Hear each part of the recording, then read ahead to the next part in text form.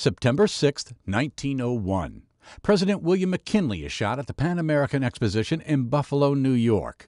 The gunman, Leon Czolgosz, an anarchist who is executed the following month. Vice President Teddy Roosevelt succeeds McKinley when he dies more than a week after the shooting. 1997.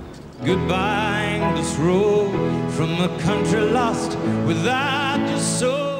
Britain and the world bid farewell to Princess Diana with a funeral service in London's Westminster Abbey. And in Calcutta, India, weeping masses gather to pay homage to Mother Teresa a day after her death. 1916. Clarence Saunders opens the first self-service grocery store, the Piggly Wiggly, in Memphis, Tennessee. 1998. Akira Kurosawa, one of Japan's greatest filmmakers, dies in Tokyo at age 88. His work has influenced movies far and wide, from Hollywood westerns to Star Wars. And 1943.